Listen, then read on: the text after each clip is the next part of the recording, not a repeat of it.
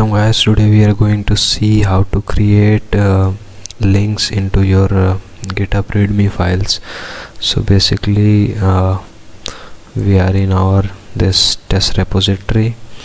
Now let's edit this readme file that is in markdown text. So basically you can see this pencil box here. You have to click this one.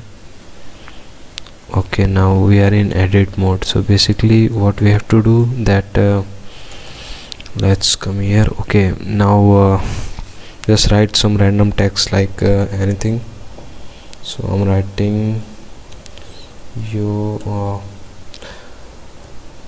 first you have to put the square brackets. Okay, so I've put the square brackets. Now you have to write your link here, and now you have to put those parenthesis brackets, and now copy some link like I have YouTube, so let's copy it. Okay, I have copied it. Now let's paste it here, and now commit to the changes. Now you can see that here's a link, your link here. Now if you click this one, it will take you to the YouTube.